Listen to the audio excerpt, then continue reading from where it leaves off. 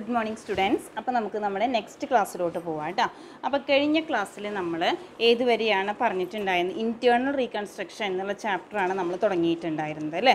അപ്പോൾ ഇന്റേണൽ റീകൺസ്ട്രക്ഷനിൽ നമ്മൾ reorganisation or arrangement of capital എന്നുള്ള ടോപ്പിക്കാണ് നമ്മൾ പറഞ്ഞിട്ടുണ്ടായിരുന്നത് അല്ലേ. നമ്മൾ പറഞ്ഞിട്ടുണ്ടായിരുന്നത് reorganisation or arrangement of capital.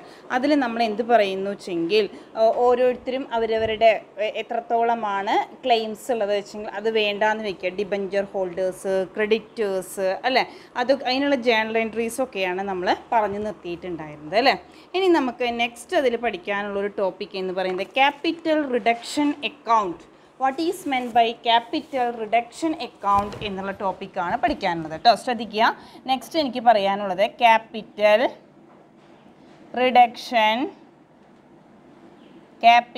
Reduction account എന്നുള്ളൊരു ടോപ്പിക്കാണ് നമുക്ക് നെക്സ്റ്റ് പറയാനുള്ളത്. ശ്രദ്ധിക്കുക. അടുത്തതായിട്ട് പറയുന്നത് ക്യാപിറ്റൽ റിഡക്ഷൻ അക്കൗണ്ട് ആണ്. അപ്പോൾ ക്യാപിറ്റൽ റിഡക്ഷൻ അക്കൗണ്ട് എന്ന് പറഞ്ഞാൽ പുതിയൊരു അക്കൗണ്ടാണ് നമ്മൾ ട്രാൻസ്ഫർ ചെയ്യുന്നു അല്ലേ. അപ്പോൾ അങ്ങനെ പറഞ്ഞപ്പോൾ ഇവിടെ ശ്രദ്ധിക്കുക. ക്യാപിറ്റൽ റിഡക്ഷൻ അക്കൗണ്ടിലേക്ക് നമ്മൾ എങ്ങനെയാണ് ട്രാൻസ്ഫർ ചെയ്യുന്നത്? ഇപ്പോൾ ഷെയർസൊക്കെ 10 രൂപയാണ് ഷെയറിൻ്റെ വാല്യൂ വെച്ചെങ്കിൽ 5 രൂപയ്ക്കാണ് ഷെയർ കോൾഡപ്പ് ചെയ്തിരിക്കുന്നത് വെച്ചെങ്കിൽ ബാക്കി വരുന്ന 5 രൂപ അല്ലേ. അതാണ് നമ്മൾ ഇതിലേക്ക് മാറ്റുന്നത്, ക്യാപിറ്റൽ റിഡക്ഷൻ അക്കൗണ്ടിലേക്ക് മാറ്റുന്നത്.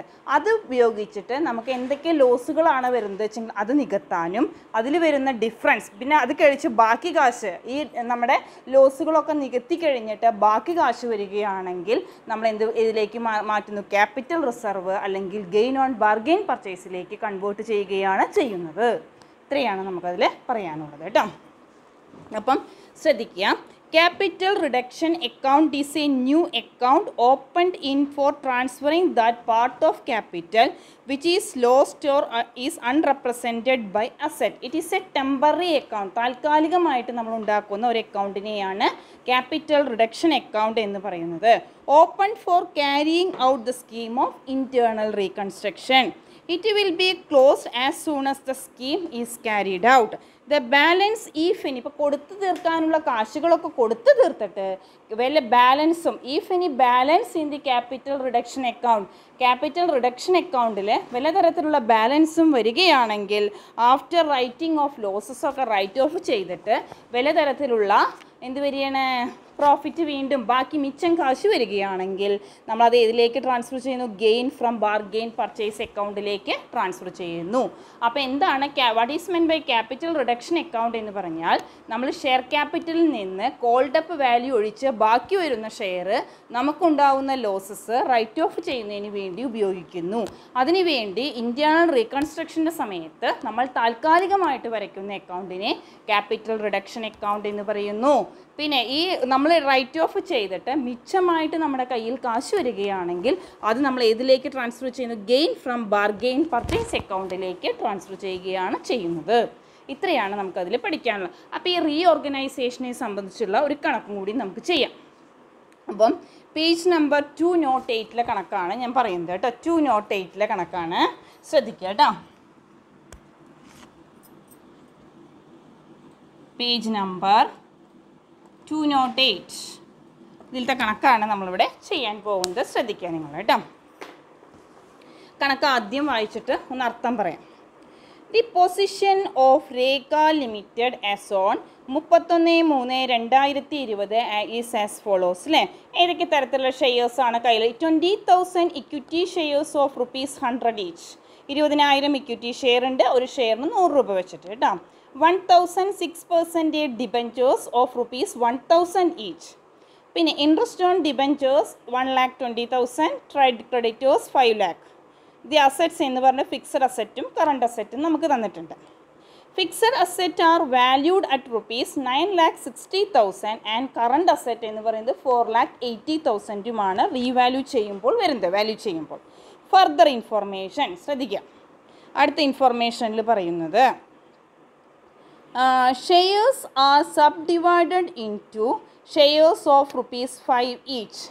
ഷെയർസിനെ നമ്മൾ സബ്ഡിവൈഡ് ചെയ്യുകയാണ് ചെയ്യുന്നത്. നമ്മൾ സബ് ഡിവിഷൻ പഠിച്ചിട്ടുണ്ട്. അപ്പോൾ ആ സബ്ഡിവൈഡ് ചെയ്തിട്ട് ഷെയർസിൻ്റെ വാല്യൂ 5 രൂപയാക്കി. ആൻഡ് 90% അതിലെ 90% ഷെയർസ് നമ്മൾ സറണ്ടർ ചെയ്തു. സറണ്ടർ ചെയ്യുക പറഞ്ഞാൽ എന്താ അർത്ഥം? പിൻവലിച്ചു. പിന്നെ ടോട്ടൽ ഇനി ഡിബഞ്ചേഴ്സിൻ്റെ കാര്യം. അപ്പോൾ ഷെയർസിൻ്റെ കാര്യം കഴിഞ്ഞു, ഇനി ഡിബഞ്ചേഴ്സ്. അപ്പോൾ ഷെയർ എന്ന് പറഞ്ഞാൽ അവിടെ എത്ര 20,000 ഇക്വിറ്റി ഷെയർസാണ് ഉള്ളത്. 20,000 × 100 പറഞ്ഞാൽ 20 ലക്ഷം വരും. ആ 20 ലക്ഷത്തിൽ ഷെയറിനെ നമ്മൾ സറണ്ടർ ചെയ്തിട്ട് ഒരു 100 രൂപ എന്നുള്ളത് എത്ര രൂപയാക്കി 5 ഈച്ചാക്കി മാറ്റി. അപ്പം നമ്മുടെ ഷെയറിൻ്റെ എണ്ണം അതിൽ വ്യത്യാസം വരും. അപ്പോൾ എത്ര ഷെയർസാണ് വരിക എന്നുള്ള കാര്യം നമ്മൾ കണ്ടുപിടിക്കണം. ഇനി നോക്കുക, total claims of debenture holders are reduced to rupees. Debenture ഹോൾഡേഴ്സിൻ്റെ എന്ന് പറയുന്നത് 4,90,000 and on consideration of this cancellation they are also allotted shares. എത്ര ഷെയർസ് എമൗണ്ടിങ് ടു റുപ്പീസ് 2,50,000. എന്താ പറയുന്നത്, total claims debenture ഹോൾഡേഴ്സിനുള്ള total claims എന്ന് പറയുന്നത് എത്രയായിട്ട് റെഡ്യൂസ് ചെയ്തു, 4,90,000 ആയിട്ട് reduce ചെയ്തു എന്നുള്ളതാണ് പറയുന്നത്. എന്നിട്ട് on consideration this cancellation they are also allotted shares. എത്രയാണ്, സറണ്ടർ ഷെയർ ഒഴിച്ച്, ഔട്ട് ഓഫ് സറണ്ടർ ഷെയർസ് ഒഴിച്ച് they are also allotted shares amounting to rupees 2,50,000. Next, creditors agreed to reduce their claims. Creditors in the claims reduced to 3 lakh, 1/3 of which was to be satisfied by the issue of equity shares of those surrendered. Any the shares are surrendered but not reissued or cancelled. എന്താണ് surrender ചെയ്ത shares എന്ത് ചെയ്യുന്നത്, reissue ചെയ്യുകയോ but not reissue ചെയ്യുന്നില്ല, cancel ചെയ്യുകയാണ് നമ്മൾ ചെയ്തത്. അപ്പം നമ്മളോട് journal entries and give the balance sheet of the company after reconstruction എന്നുള്ളതാണ് പറയുന്നത്. അപ്പോൾ കുറച്ച് ബുദ്ധിമുട്ടുണ്ട്. ജേണൽ എൻട്രീസ് ചെയ്യണം, ബാലൻസ് ഷീറ്റ് ചെയ്യണം, പിന്നെ ബാലൻസ് ഷീറ്റ്. പിന്നെ അതിന് മുന്നേയായിട്ട് ഇപ്പോൾ ഓൾറെഡി മുന്നത്തെ ബാലൻസ് ഷീറ്റിൽ ഉള്ള ഇൻഫർമേഷൻ എങ്ങനെയാണ് തന്നിരിക്കുന്നത് വെച്ചിട്ട് നമ്മൾ ആദ്യം ഓൾഡ് ബാലൻസ് ഷീറ്റ് ചെയ്യണം, പിന്നെ അതിൻ്റെ ജേണൽ എൻട്രീസ് എഴുതണം, പിന്നെ നമ്മൾ അതിൻ്റെ ന്യൂ ബാലൻസ് ഷീറ്റ് ചെയ്യണം കേട്ടോ. അപ്പോൾ ഓൾഡ് വിവരങ്ങൾ വെച്ചിട്ട് നമുക്ക് പതുക്കെ മനസ്സിലാക്കിയിട്ട് ചെയ്യാം. ആദ്യം നമ്മൾ ഓൾഡ് ബാലൻസ് ഷീറ്റാണ് ചെയ്യാൻ പോകുന്നത് കേട്ടോ. അപ്പോൾ നമുക്ക് അക്യൂമുലേറ്റഡ് ലോസ് ഒന്നും തന്നിട്ടില്ല. അപ്പോൾ അതിന് വേണ്ടി നമ്മൾ മുന്നത്തെ balance sheet before reconstruction, balance sheet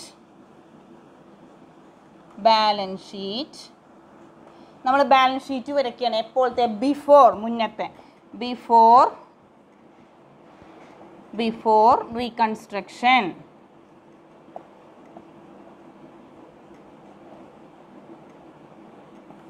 അപ്പോൾ നമ്മൾ ബാലൻസ് ഷീറ്റ് വരയ്ക്കുന്നു ബിഫോർ റീകൺസ്ട്രക്ഷൻ നടത്തുന്നതിന് മുന്നത്തെ ബാലൻസ് ഷീറ്റാണ് നമ്മളിവിടെ ചെയ്യാൻ പോകുന്നത്. തന്നിരിക്കുന്ന ഐറ്റംസ് വെറുതെ എഴുതേ വേണ്ടൂ, സാധാരണ രൂപത്തിൽ നമുക്ക് ചെയ്യാം, പണ്ടത്തെ ഫോമിൽ ചെയ്യാം. ബിഫോർ ഉള്ളത് ലാബിലിറ്റീസ്, എമൗണ്ട്, പിന്നെ അസറ്റ് എമൗണ്ട്, അങ്ങനെ എഴുതാം കേട്ടോ. അപ്പോൾ തന്നിരിക്കുന്ന ഇൻഫർമേഷൻ കൂടി എടുത്ത് പകർത്ത് മാത്രമാണ് ചെയ്യുന്നത്. എത്ര ഇക്വിറ്റി ഷെയർസ് ഉണ്ട്, 20,000 equity shares of ₹100 each. 20,000 equity shares of ₹100 each. അപ്പോൾ എത്രയായി, 20 ലക്ഷം. 20 ലക്ഷം ക്ലിയർ ആയിട്ടുണ്ടാവും എന്ന് വിചാരിക്കണം. ഇനി നെക്സ്റ്റ് നമുക്ക് തന്നിരിക്കുന്ന 1,006% debentures, 1,006% debentures of ₹1,000 each, 10 lakh. Next നമുക്ക് തന്നിരിക്കുന്നത് interest due on debentures, interest due on debentures, interest due on debentures എന്ന് പറഞ്ഞ് നമുക്ക് തന്നിരിക്കുന്നത് 1,20,000 ആണ് തന്നിരിക്കുന്നത്. നെക്സ്റ്റ് ട്രൈഡ് ക്രെഡിറ്റേഴ്സ്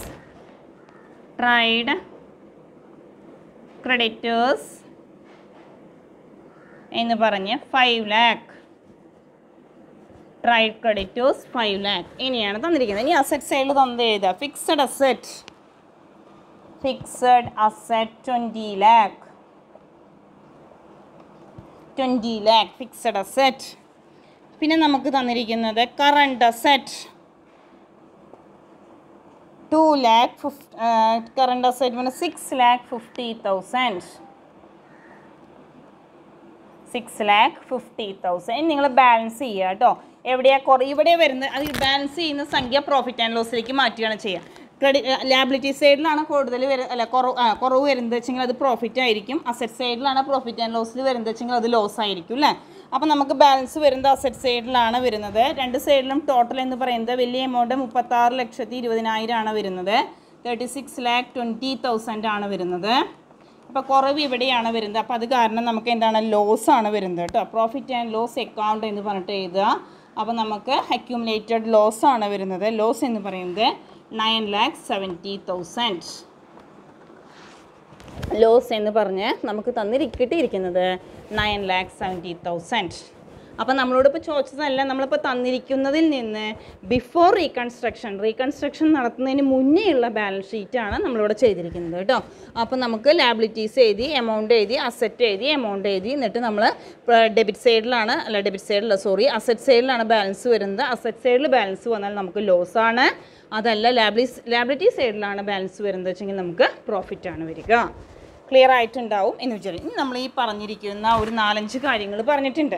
അതിൻ്റെ journal entries, internal റീകൺസ്ട്രക്ഷൻ്റെ journal entries ആണ് എഴുതാനുള്ളത് കേട്ടോ. ആദ്യത്തെ എൻട്രി നമുക്കറിയാം, equity share capital account debtor. Equity share capital account debtor ഇവിടെ ഓൾഡ്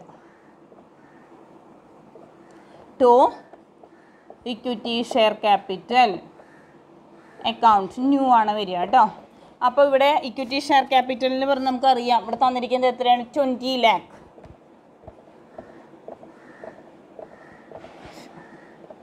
2, 4, 6 ശരിയായില്ലേ, 20 lakh.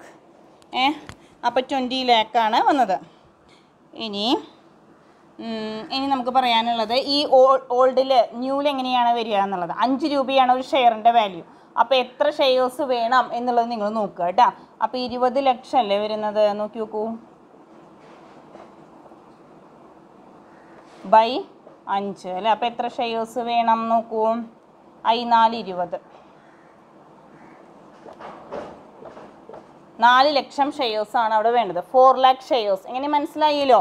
നമ്മൾക്ക് ഇനി പുതിയ ഷെയർസ് പുതുതായിട്ട് കൺവേർട്ട് ചെയ്യുമ്പോൾ നമ്മൾ സബ്ഡിവിഷൻ ഏത് മെത്തേഡെന്നാണ് പറഞ്ഞിട്ടുണ്ടായിരുന്നത്, സബ്ഡിവൈഡഡ് ഇൻറ്റു ഷെയർസ്. അപ്പോൾ നമ്മൾ ആ സബ്ഡിവിഷൻ മെത്തേഡ് പ്രകാരം ഷെയറിന് 5 രൂപയാക്കി കൺവേർട്ട് ചെയ്യാണ് വേണ്ടത്. അപ്പോൾ നമുക്ക് 20 ലക്ഷം രൂപ ഇവിടെ വരണം. 20 ലക്ഷം രൂപ വരാൻ വേണ്ടി നമ്മൾ എത്ര ഷെയർസാണ് ഇഷ്യൂ ചെയ്യേണ്ടത് എന്നുള്ളതാണ്. 20 ലക്ഷം ബൈ ഒരു ഷെയറിന് 5 രൂപയാണ്. അപ്പോൾ ടോട്ടൽ 4 ലക്ഷം. അപ്പോൾ 4 ലക്ഷം ഇൻറ്റു 5 എന്ന് പറഞ്ഞാൽ 20 ലക്ഷമായി. 20 lakh. ക്ലിയർ ആയിട്ടുണ്ടാവും എന്ന് വിചാരിക്കുന്നു.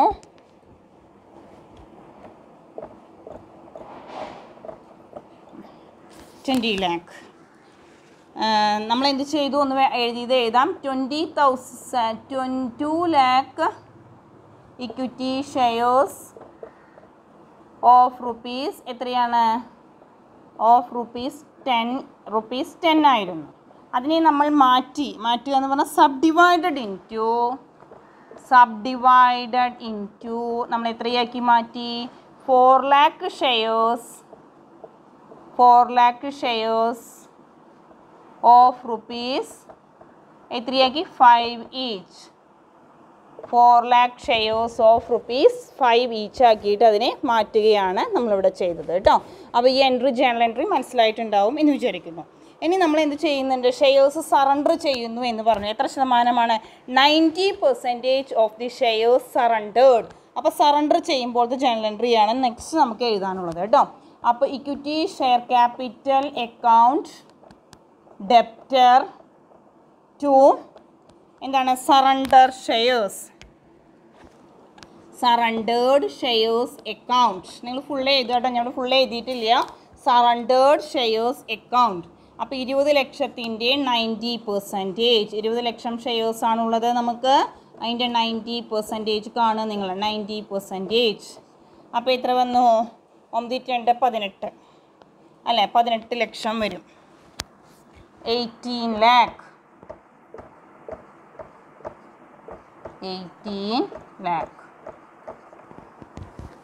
അപ്പോൾ ഈ 2 എൻട്രി മനസ്സിലായിട്ടുണ്ടാവും എന്ന് വിചാരിക്കുന്നു. 90% കാണുകയാണ് വേണ്ടത്. 90% ഷെയർസ് സറണ്ടേർഡ്.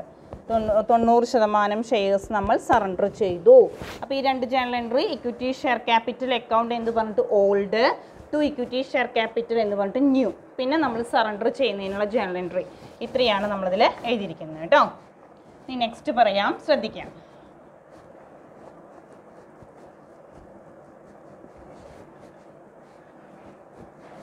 ശ്രദ്ധിക്കുക. ഇനി അടുത്ത് പറയാനുള്ളത് മൂന്നാമത്തെ എൻട്രി എന്ന് പറഞ്ഞിട്ട് ഇനി നമുക്ക് പറയാനുള്ളത് അടുത്ത് ഇനി ഡിബഞ്ചറിൻ്റെ കാര്യമാണ് പറയുന്നത്. Total claims of debenture ഹോൾഡേഴ്സിൻ്റെ reduce ചെയ്തു, 490 റെഡ്യൂസ് ചെയ്തു എന്നുള്ളതാണ് പറയുന്നത്. അപ്പോൾ എത്ര രൂപയാണ് ഡിബഞ്ചേഴ്സ് എന്ന് പറഞ്ഞിട്ട് 10 ലക്ഷം രൂപയാണുള്ളത് അല്ലേ. അപ്പോൾ അതിൽ 490 ഇവിടെ റെഡ്യൂസ് ചെയ്തത്.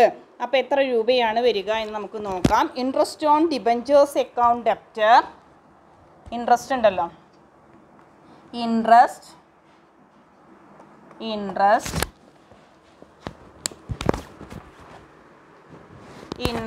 Due on debentures account debtor പിന്നെന്താ ഉള്ളത് 6% ഡിബഞ്ചേഴ്സ് ബാക്കി വരുന്ന കാശ് ടു ക്യാപിറ്റൽ റിഡക്ഷൻ.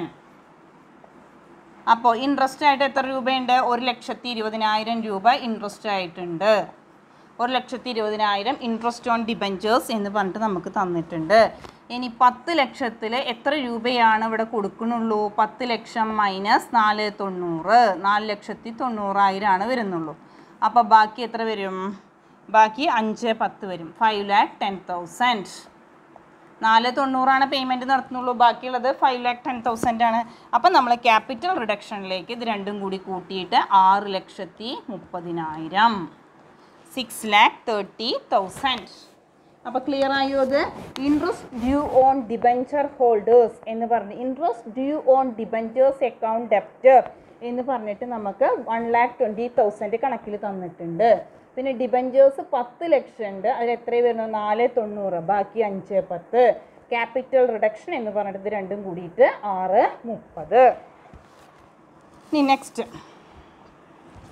ഈ 2,50,000 ഇക്വിറ്റി ഷെയറിലേക്ക് മാറ്റുന്നുണ്ട് എന്ന് പറയുന്നുണ്ട്. അപ്പോൾ എന്താ നമ്മൾ അതിന് എഴുതുക? Surrendered shares account debtor to equity share capital 2,50,000.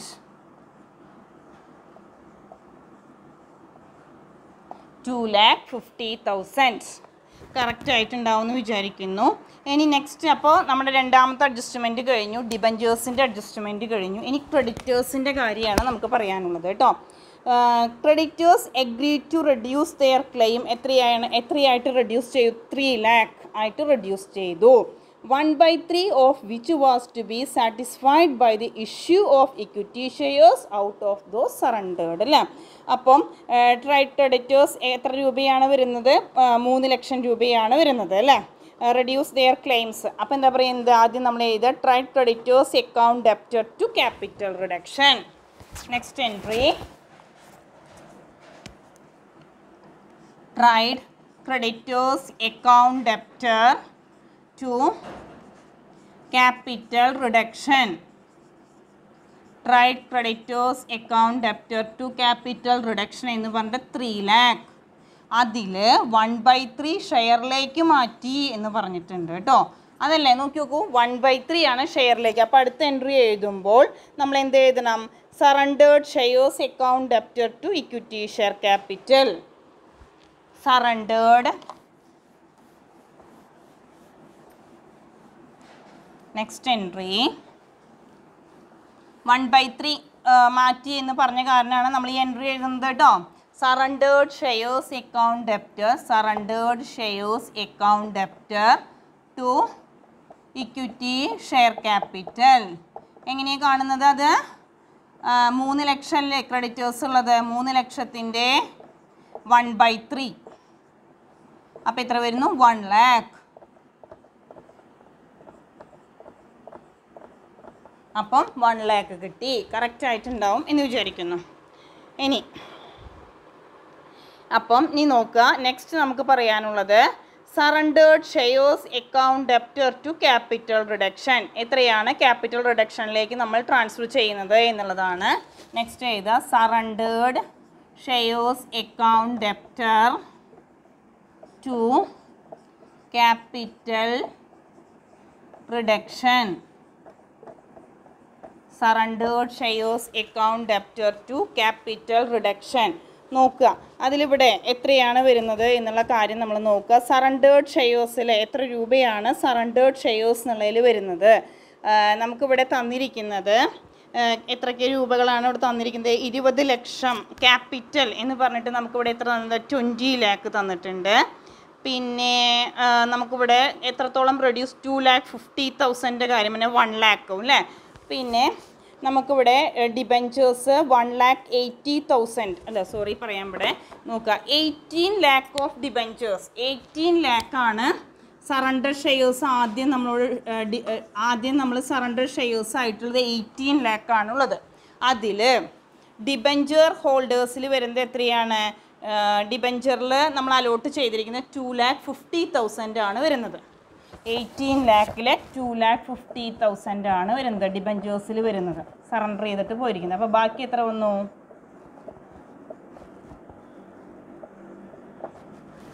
15,50,000 വന്നു.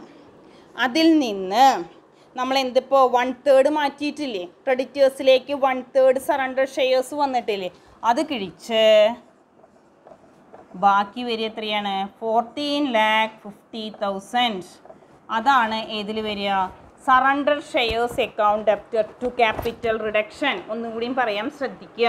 മൊത്തം സറണ്ടർഡ് ഷെയർസ് എന്ന് പറഞ്ഞിട്ട് 90% ആണ് നമ്മളോട് സറണ്ടർ ചെയ്തു എന്ന് പറഞ്ഞിരിക്കുന്നത് അല്ലേ. ആ 90% നമ്മൾ കണ്ടുപിടിച്ചു. 20 ലക്ഷത്തിൻ്റെ 90% കണ്ടപ്പോൾ നമുക്ക് 18 lakh ആണ് കിട്ടിയത്. ആ 18 lakhൽ നമുക്ക് രണ്ടാമത്തെ അഡ്ജസ്റ്റ്മെൻ്റ് ആയിട്ട് ഡിബെഞ്ചർ ഹോൾഡേഴ്സിൻ്റെ കാര്യം പറയുന്നുണ്ട്. എത്രത്തോളമാണ് സറണ്ടർഡ് വാല്യൂ എന്ന് പറഞ്ഞിട്ട് നോക്കൂ. They are also allotted shares out of surrendered shares amounting to ₹2,50,000. അപ്പോൾ അത് കുറച്ചു. അതേമാതിരി ക്രെഡിറ്റേഴ്സിലും എത്രത്തോളം സറണ്ടർ ഷെയർസിലേക്ക് പോയി? 1 lakh പോയി. ബാക്കി എത്ര വരുന്നു? 14,50,000 ആണ് സറണ്ടർ ഷെയർസിൻ്റെ എമൗണ്ട് ആയിട്ട് വരുന്നത്. അത്രയാണ് നമുക്ക് ക്യാപിറ്റൽ റിഡക്ഷനിലേക്ക് മാറ്റാനുള്ളത്. അപ്പോൾ നിങ്ങൾക്ക് ക്ലിയർ ആയിട്ടുണ്ടാവും എന്ന് വിചാരിക്കുന്നു. 80 lakhൽ നിന്ന് ഡിബെഞ്ചേഴ്സിലെ 2,50,000 പോയി, ക്രെഡിറ്റേഴ്സിലെ 1 lakh പോയി. ബാക്കി വരുന്നത് കേട്ടോ 14,50,000. ക്ലിയർ ആയിട്ടുണ്ടാവും എന്ന് വിചാരിക്കുന്നു കേട്ടോ.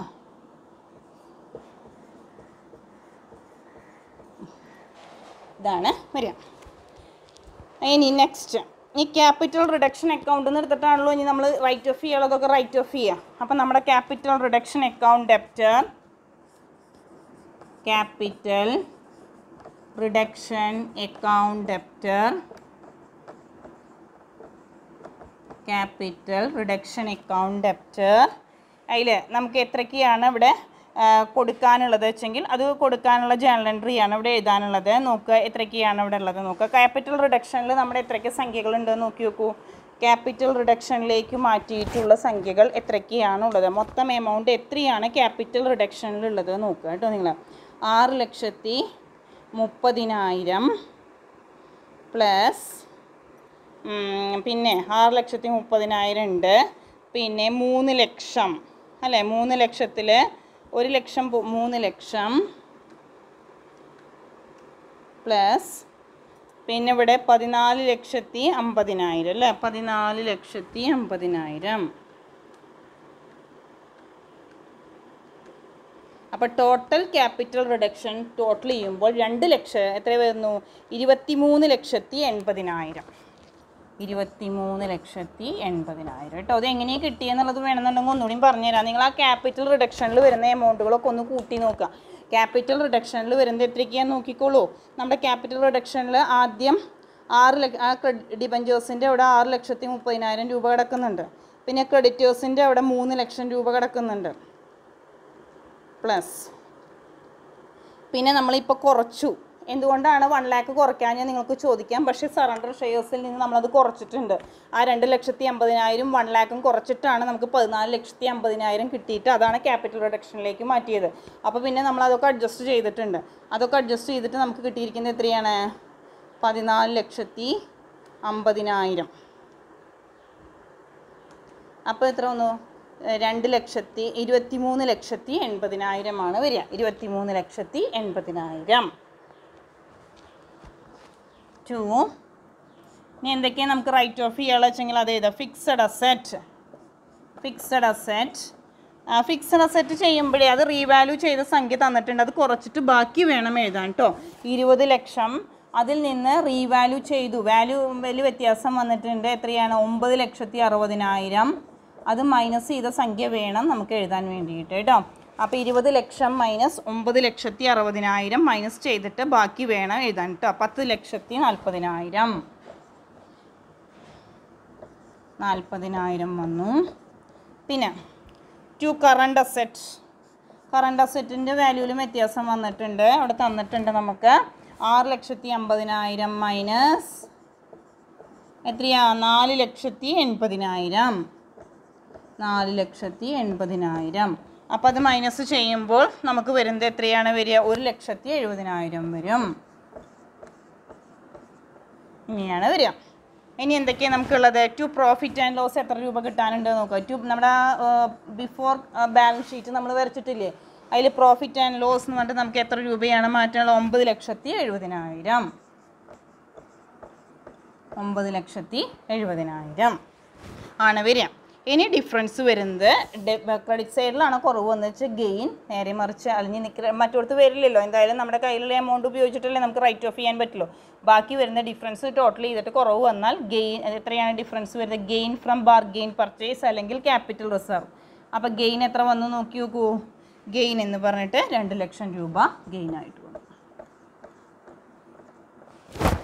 ഇത്രയാണ് നമുക്ക് കണക്ക് ചെയ്യാനുള്ളത് കേട്ടോ. ജേണൽ എൻട്രീസ് ഇത്രയാണ് എഴുതാനുള്ളത്. അപ്പോൾ ക്യാപിറ്റൽ റിഡക്ഷൻ അക്കൗണ്ട്, ആ ക്യാപിറ്റൽ റിഡക്ഷനിൽ വരുന്ന എമൗണ്ടുകളൊക്കെ കൂടി കൂട്ടിയപ്പോൾ എത്രയാണ് ക്യാപിറ്റൽ റിഡക്ഷനിൽ വരുന്നത് എന്നുള്ളത് കിട്ടി. Fixed asset, current asset, profit and loss difference വരും നമ്മൾ ഗെയിനിലോട്ട് മാറ്റുകയാണ് ചെയ്യുന്നത്. ഇനി നമുക്ക് ബിഫോർ റീകൺസ്ട്രക്ഷൻ്റെ ബാലൻസ് ഷീറ്റാണ് നമ്മൾക്ക് വരച്ചത്. ഇനി ആഫ്റ്റർ റീകൺസ്ട്രക്ഷൻ്റെ ബാലൻസ് ഷീറ്റ് വരയ്ക്കണം കേട്ടോ.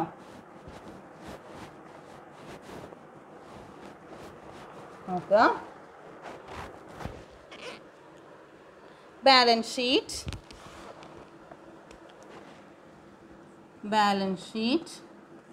After reconstruction.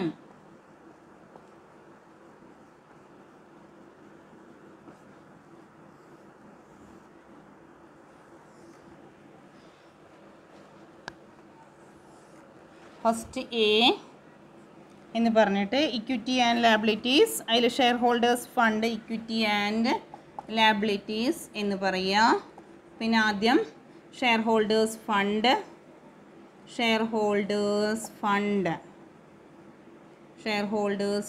എത്ര ഉണ്ടോ നോക്കാം കേട്ടോ. നമുക്ക് ഷെയർ ഹോൾഡേഴ്സിൻ്റെ കയ്യിൽ എത്രയാണ് ഫണ്ട് ഉള്ളത് നോക്കാം.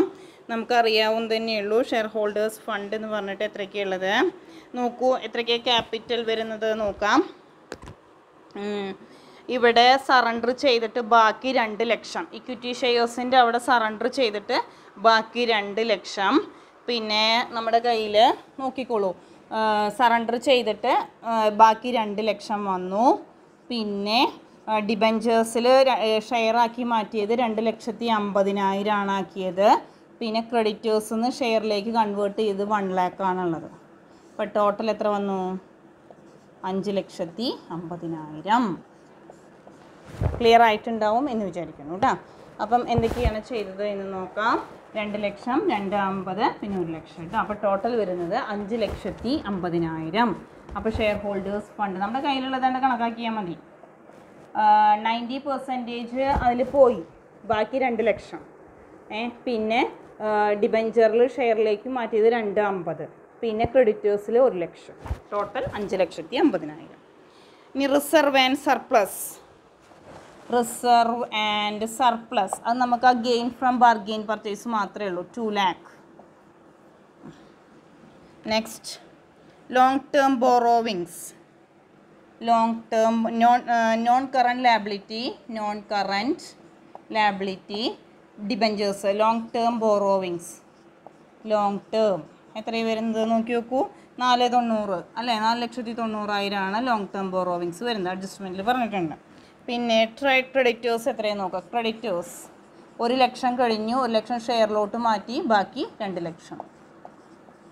1 ലക്ഷം പോയില്ലേ, ബാക്കി എത്ര വന്നു, 2 ലക്ഷം. ഇത്രയാണ് നമ്മുടെ ഇക്വിറ്റി ആൻഡ് ലാബിലിറ്റീസ് എന്നുള്ളതിൽ വരുന്നത് കേട്ടോ. അപ്പോൾ ഇതിൻ്റെ ടോട്ടൽ ചെയ്യുമ്പോൾ 14,40,000. 14,40,000 ആണ് നമ്മുടെ balance sheet after റീകൺസ്ട്രക്ഷനിൽ liability side വരുന്നത്. ഇനി നമുക്ക് അസറ്റ് സൈഡ് എഴുതണം. അസറ്റ് സൈഡിൽ എന്തൊക്കെയാണ് തന്നിരിക്കുന്നത് നോക്കാം. Fixed asset, tangible asset, B assets. ആദ്യം ടാഞ്ചിബിൾ അസറ്റ്,